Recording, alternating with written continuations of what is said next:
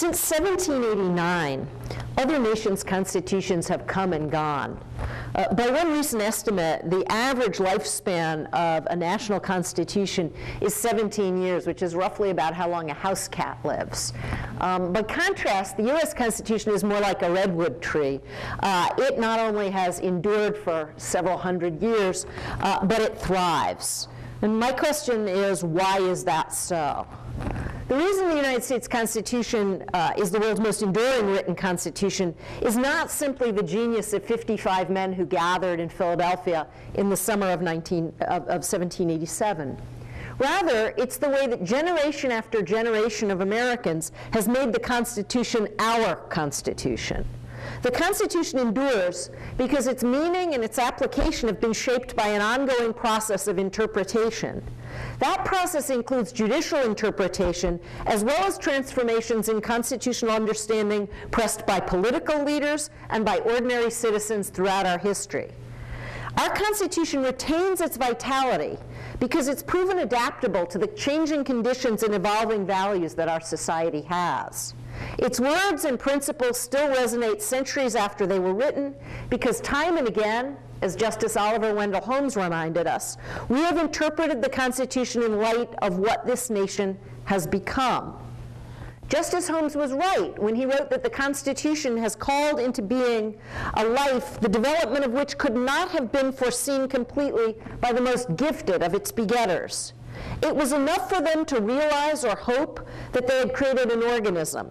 It has taken a century and has cost their successors much sweat and blood to prove they created a nation. Those words were true a century ago, and they remain true today. So Americans of all backgrounds can wholeheartedly take an oath to support and defend the Constitution when they're naturalized, when they join the armed forces, when, like many of you, they gain admission to the bar, or they're sworn into elective office, not because of how our founding text was understood in 1787, or even how it was understood in 1870 when the Reconstruction Amendment served as a second founding, but because of how we understand the Constitution today. Now, in recent decades, this understanding of the Constitution has been eclipsed by alternative conceptions of our founding document that are, I think, much narrower.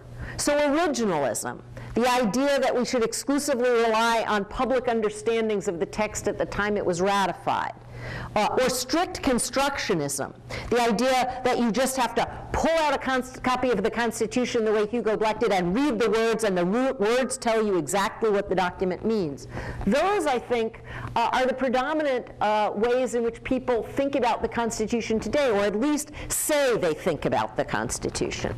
So what I'm going to try to do this afternoon with you is to describe and defend an alternative approach to constitutional interpretation that I think is richer than originalism or strict construction, that I think is more consistent with the history of our constitutional practice, and that better explains why our Constitution endures more than 200 years after the nation's founding. The way we need to think about the Constitution is to keep faith with the Constitution, by which I mean to interpret its words and apply its principles in ways that preserve the Constitution's meaning and democratic legitimacy in our time. Original understandings are important to this way of interpreting the Constitution, but so too are other sources that judges, elected officials, and ordinary citizens look at when they talk about constitutional law. The purpose and the structure of the Constitution, the lessons that precedent and our history tell us, and the practical consequences of legal rules. So constitution interpretation has to begin, I think, by being faithful to the character of the document itself. Two features, I think, are particularly important.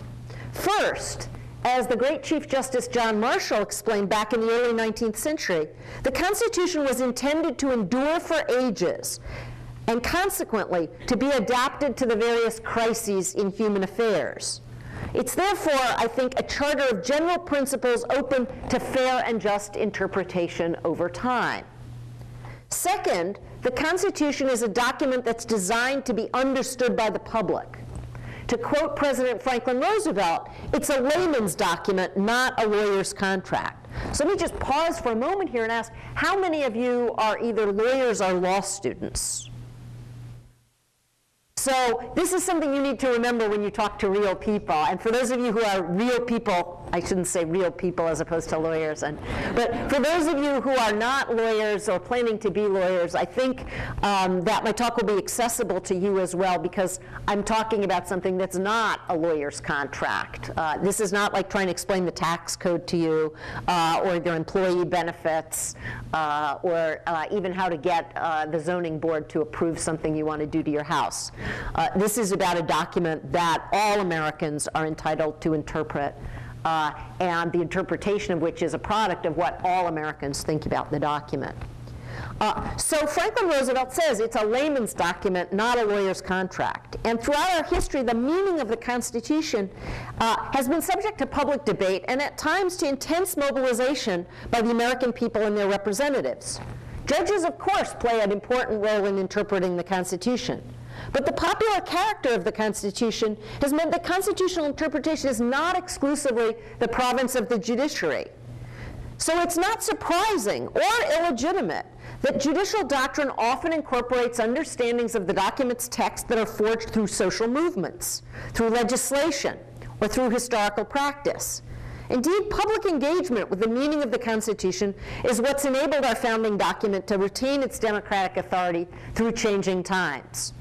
Now, I want to know how many of you have seen either the C-SPAN version or the YouTube clips of the members of the House of Representatives reading the entire text of the Constitution at the beginning of the last legislative session. Did any of you see any of that? So a couple of you saw that, right? And you'll remember that when the House of Representatives announced it was going to do this, people thought it was a kind of cynical political ploy to propitiate the Tea Party in some way. And maybe it was, but it was also an extraordinarily moving moment, and I just want to focus on one aspect of it for just a moment with you, which is, although they said they were going to read the whole Constitution, they didn't, in fact, read the whole Constitution. They left out some of the parts of it that have been amended away, most notably the importation of slaves clause in Article 4, because there wasn't a member of Congress who wanted to get up on the floor and be filmed saying that, and the 3/5 clause.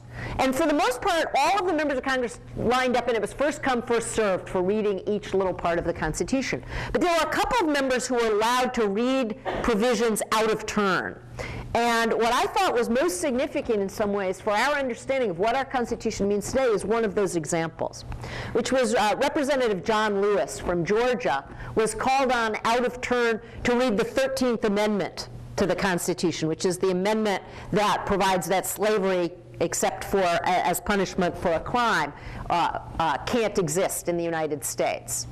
And the reason this is very significant is John Lewis, as a 25-year-old graduate student, was one of the leaders of the Selma to Montgomery March that was one of the foundational events in the civil rights movement of the 1960s, and more than anything probably is responsible for passage of the Voting Rights Act of 1965, which in 2 years enfranchised more African Americans in the United States than had been enfranchised under the 15th Amendment in the previous 100 years. So when we think about what the 15th Amendment means in America today, we owe more to what John Lewis did as a layperson, as a student, the age that many of you in the audience are today, than we owe to the Supreme Court or to the drafters of the 15th Amendment themselves. So let me start with talking about where our Constitution comes from so you can see what the nature of the document is with which we have to keep faith. As Dr. Martin Luther King Jr. wrote in his I Have a Dream speech, when the architects of our republic wrote the magnificent words of the Constitution and the Declaration of Independence, they were signing a promissory note to which every American was to fall heir. Dr. King was right to link these two documents because the Constitution was drafted and ratified against the backdrop of the recent war for independence with Great Britain, and the Declaration of Independence expressed in very important ways Americans' aspiration for the kind of government they envisioned. The Declaration of Independence expresses a background understanding that equality, liberty, and opportunity, what the Declaration calls the pursuit of happiness, were fundamental, inalienable rights, that legitimate government depends on the consent of the governed, and that the powers of government should be organized to enable it affirmatively to secure the blessings of liberty and to effect, the E form of effect, not the A form, the rights and liberties of our people. Now, the framers of our Constitution were also drafting the Constitution that we have against the background of a failed Constitution that didn't even last the 17 years that I told you the average Constitution lasts, which was the Articles of Confederation. And what was it about the Articles of Confederation that failed? They failed to create a national government with the necessary powers to deal with the pressing issues of the time. And so when our framers drafted and then ratified the Constitution we have today, they knew that they were creating a nation that was going to change over time, that needed both protection for individual rights and a strong national government that was capable of dealing with the crises that would arise over time. So our Constitution is a visionary document. It advanced a new model for effective governance and for democratic rule, and its text and its principles and its structure explain ways that we should be thinking about the Constitution today. Now, as the country has matured, the broad principles articulated in the Constitution have naturally been subject to ongoing debate.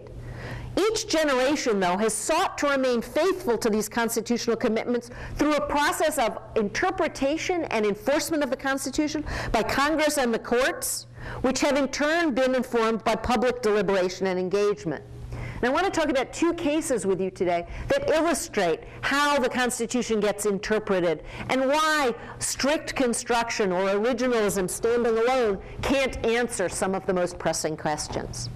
The first of the cases I want to talk about is a case called Heller against United States.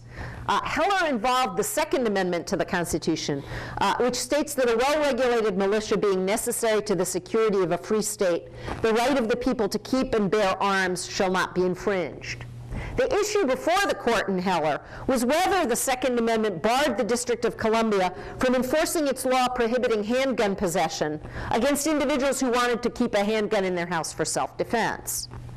Now, if you look at the opinions in Heller, which I should ask, have any of you done? Have any of you been forced to read the opinions in Heller? It's a whopping long case. But one of the things that I think you'll find, or the one of you who has read them has already found, is that it would be a caricature to say that conservative judges decide cases based only on text and original meaning, while liberal judges ignore text and history and decide the cases instead on contemporary values or their own policy judgments. Because it turns out all the justices do all of these things. That is, all of the justices talk about text.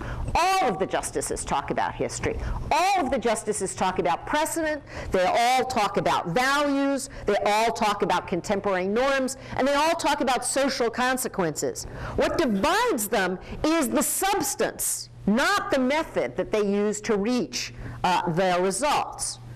So, for example, the 5 justices in the majority, which held, in case you haven't heard yet, that the Second Amendment does protect an individual's right to have a handgun for self-protection. The 5 justices in the majority who thought that, as well as the 4 dissenters, devoted a great deal of attention to parsing the text.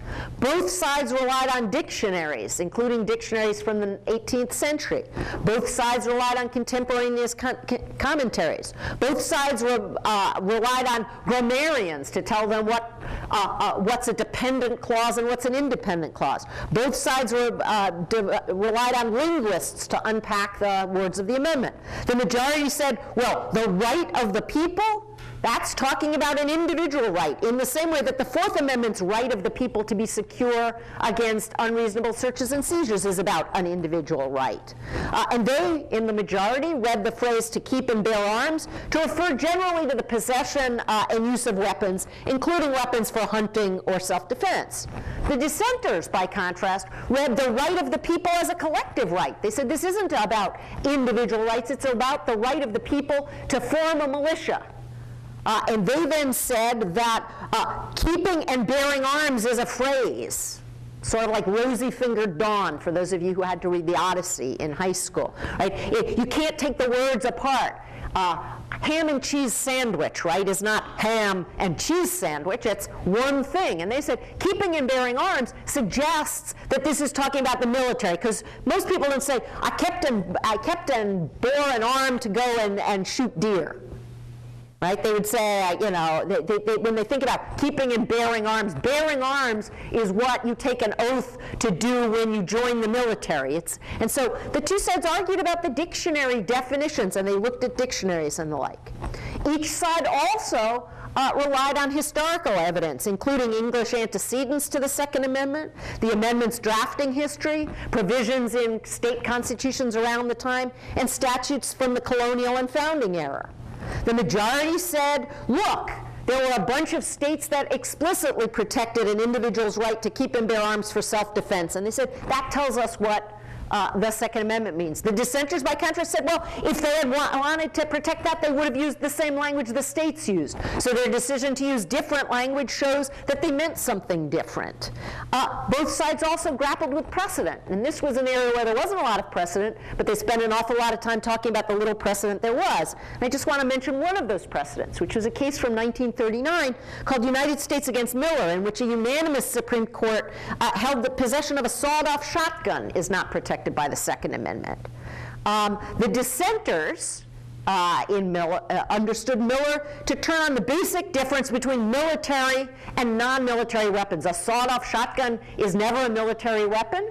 Therefore, when the court said you don't have a right to have a sawed-off shotgun, what they meant is you don't have a right to have a weapon that's not a military weapon. The majority, by contrast, read Miller to hold that the Second Amendment right extends only to certain types of weapons, those typically possessed by law-abiding citizens for lawful purposes. And they couldn't see any way in which you would saw off a shotgun for a lawful purpose, as opposed to keeping it in your raincoat while you go in to rob a bank, as Miller had. Moreover, when they thought about applying the Second Amendment, both sides in Heller demonstrated that the modern-day application of a constitutional principle has to take into account contemporary social practices and the anticipated social consequences. Now, elsewhere, you may know that Justice Scalia, who wrote the court's opinion in Heller, insists that the Constitution's meaning is determined by how members of the founding generation would have understood it. But in his opinion for Heller, he adopts an interpretation of the Second Amendment that is marbled with understandings of what the contemporary practice and social conditions are. So let me talk about two of the questions that he had to answer in his opinion and show you how they depend on contemporary notions and have nothing to do with originalism at all. The first of these questions is what kind of arms are protected by the Second Amendment? And the second is what constitutes a forbidden infringement of a Second Amendment right? So as to the first question, Justice Scalia's opinion squarely and expressly rejects the idea that the word arms covers only the kinds of guns that were around in 1791. And here's what he said. He said, some have made the argument, bordering on the frivolous, that only those arms in existence in the 18th century are protected by the Second Amendment. We do not interpret constitutional rights that way. Just as the First Amendment protects modern forms of communication, and here he cited a case about the internet, and the Fourth Amendment applies to modern forms of search, and here he cited a case about thermal imaging devices, the Second Amendment extends prima facie to all instruments that constitute bearable arms, even those that were not in existence at the time of the founding. In other words, you have more than just a right to carry a musket. That last sentence is mine. Up until then, I was quoting it. Now, why is this so? It's because many words in the Constitution are properly read to stand for broad principles. Here, the right to use technology or instruments for self-protection. But those words depend on, and the practical meaning depends on interpretation that's responsive to evolving social conditions, including advances in technology. At the same time, the Supreme Court recognized that not all weapons available today fall within the Second Amendment scope. So if you were thinking of building a nuclear bomb at home to defend you, don't try it. Because as a historical matter, the court explained, the amendment accommodated the tradition of prohibiting the carrying of dangerous or unusual weapons and covered only arms of the kind in use at the time, since those were the kind of arms that men called for militia service would have brought with them. So in this way, the court reaffirmed its holding in Miller that the Second Amendment does not protect possession of a sawed-off shotgun. So what distinguishes a sawed-off shotgun from a handgun? Nothing about the text of the Constitution and nothing straightforwardly historical. What actually distinguishes them from one another is contemporary social practice. Or as Justice Scalia put it, the fact that handguns are the most popular weapon chosen for by Americans today for self-defense in the home. By limiting the Second Amendment's protection to weapons in common use at the time, the court interpreted the constitutional provision to have what Justice Louis Brandeis once called the capacity of adaptation to a changing world. Indeed, just as a sawed-off shotgun is not what the American people have considered to be the quintessential weapon of self-defense, the American people may someday reach the same result about handguns. And if we can say that the common practice today of carrying a handgun explains what the Second Amendment's right to bear arms is, Justice Scalia never explains why the common practice today, for example, of using contraception doesn't define what liberty is, regardless of what people would have thought it was in the 18th century. Indeed, I figured out using census data and data from the Center for Disease Control and survey data that more American women have had abortions than carry handguns. And yet, Justice Scalia would say because abortion was not a right in 1870, it's not a right today, even though the common social practice is quite different than it was in 1870 or the like. But even with respect to thinking about handguns, the court in Heller indicated its receptivity to a broad range of government regulation of handguns, including longstanding prohibitions on the possession of firearms by felons and the mentally ill, or, and of course no surprise here, the Supreme Court gave a shout out to federal laws that forbid the carrying of firearms in government buildings. Now, many of you may know that the First Amendment applies in government buildings. There's a famous case, Cohen against California, that involves someone wearing a jacket into a courthouse on which he had the message, "Fuck the draft." We don't deny mentally ill people the right to speak. They don't lose their First Amendment rights. So what is it that causes them to lose their Second Amendment rights? Nothing in the text. What causes them to lose their Second Amendment rights is a pragmatic argument, an argument about the consequences. And so even the majority is looking at the consequences today and the contemporary social practices. They're not deciding the case based solely on the text standing alone or on the understanding from the 1790s or the 1870s. Attention to real-world consequences is an ordinary part of constitutional interpretation. It's what keeping faith with the Constitution requires, because the Constitution is not a suicide pact. It's a document designed to make a government that works and to enable us to have a society that maximizes human liberty. Now today, as throughout our history, Americans continue to face the task of applying our Constitution to new contexts. William Faulkner famously wrote once that the past is never dead, it's not even past. And we still have that problem with the Constitution. So the Constitution's text and principles have to be adapted to changes in the world. Constitutional law has only begun to consider the array of issues arising from the omnipresence of computers. How should First Amendment principles of free speech apply in cyberspace? To what extent do constitutional principles restrict government surveillance of electronic communications? Should the various doctrines governing campaign finance law apply to candidates' uses of the internet? Let me give just one example of how technology requires us to interpret the Constitution from a case decided earlier this term. Unanimously, it turns out, but with deep differences among the justices as to how to reason there. It's a case called United States against Jones, and it involves the question of whether the government's placement of a GPS device on the chassis of an automobile so that they could track the automobile where it was located every 10 seconds for a month constitutes a search. Because if it does constitute a search, then the Fourth Amendment comes into play, and the question then becomes, does the government need a warrant to put one of these devices on a car, or is this the kind of search that the government can do without a warrant? Now, the case arose, as I said, in the context of the government putting a GPS device on the chassis of the Antoine Jones's car. They thought Antoine Jones might be involved in drug dealing. It turns out they were right. What they were able to do from the GPS device is to show that his car went repeatedly to a house from which drugs were being dealt at roughly the same time as other people's cars were there. And at the end of the day, it enabled the prosecutors to show at his trial for conspiracy to distribute cocaine that he had been present at various times when the cocaine was being distributed. Now, the United States government's position in the case was fairly straightforward. The Solicitor General argued that the Fourth Amendment doesn't come into play here at all, because when you're on a public street where your activities are subject to view by anyone, you don't have any expectation of privacy that should be protected, because what a person knowingly exposes to the public, he knowingly exposes to the possibility that the government will know what's going on as well. So police don't generally perform a search when they tail a car on public roads, or if a policeman follows you around while you're walking on the street. That's not a search, because all they're observing is what any member of the public might observe.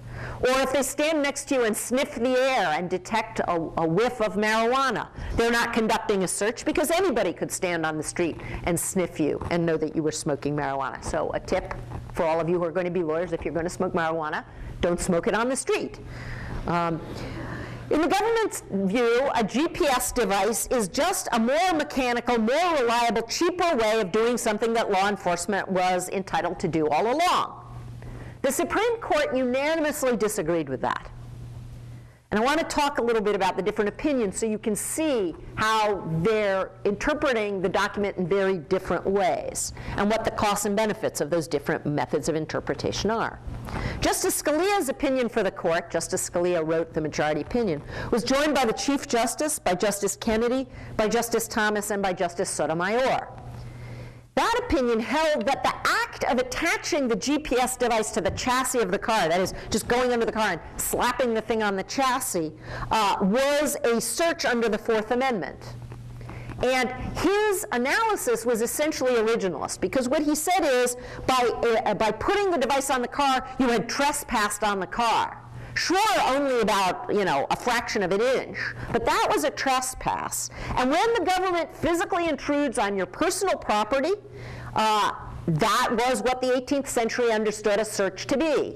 That is, if the government walked onto your property to look at things, that would be a search. Well, here, that's essentially what the government did. They walked under your car and attached something to your car. But that way of thinking about whether there's a search or not ignores some of the most critical issues about modern technology. It sheds no light, for example, on the question whether the government couldn't just put a GPS device on every license plate before they issue the license plate. Because if it's on the license plate is not your property. The license plate is the government's property. And so it's not a trespass. And you voluntarily take the license plate onto your car. I mean, you're compelled to do it if you want to drive around, but you're perfectly free not to have a car and not to have a license plate. So if that's the rule, then the government can just put GPS devices on every person's license plate, and then there's no search at all.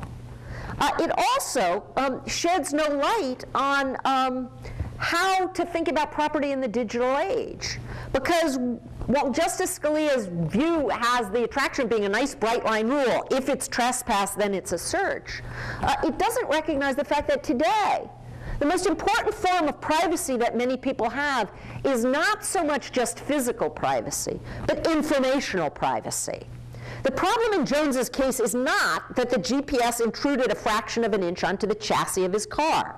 The problem is that the GPS device provided literally reams of information about Jones's life, where he was every 10 seconds that he was in his car, and where his car was every 10 seconds of every minute of every hour of every day for a month. And that insight that that's really the problem is actually something Justice Scalia is aware of, because he wrote the opinion for the court in Kylo against United States, which was the case that held that standing across the street from a person's house and using a thermal imaging device to figure out where the heat in their house was also constituted a search. This was another drug case in which Mr. Kylo, who really, it's too bad he didn't pronounce his name Kilo, which would have made the case much more interesting, but he pronounced it Kylo, as opposed to Kilo, which was a case about takings, where it's not so interesting which way you pronounce it. But Kylo was growing marijuana in his basement, and to grow marijuana in your basement in the Pacific Northwest, which is where he lives, requires that you use grow lamps. And grow lamps use an awful lot of energy and an awful lot of heat. And so normally, you know, heat rises. So if you were to look at a normal house, the heat under a thermal imaging device, the heat would all be at the top of the house because the heat is rising. But in Mr. Kylo's house, if you looked at it from across the street, the heat was all in the basement, which is very suspicious. So the police saw this by standing on the street and looking at the house, and then went and got a warrant. But the court held that the very act of using the thermal imaging device was a search. Now, why is that? Well, Justice Scalia says it's because the device is capable of revealing intimate details about a target's life, the kind of details that the original understanding of the Fourth Amendment, regardless of trespass or not, were intended to keep private. And the example Justice Scalia used was kind of charmingly old-fashioned. He said, a device like this would tell you at what hour each night the lady of the house takes her daily sauna and bath. And presumably, if you got even more sophisticated devices, you could see the outlines of the lady in the same way that now when you stand in line at the airport, you get those charming little shots of what you must look like on a backscatter X-ray to people who, thank God, are many miles away from you when they're looking at you, so they don't start to snicker and say, been eating a bit too much carbohydrates lately, eh? Now, the thing about this new technology is that I think it poses threats to privacy that differ in kind and not just degree from the old-style threats. Privacy was traditionally protected as much by practical constraints as by legal doctrine. The sheer cost of following people on the street, if the only way you could follow them is to have an actual officer follow them every minute of every hour of every day, made it prohibitive.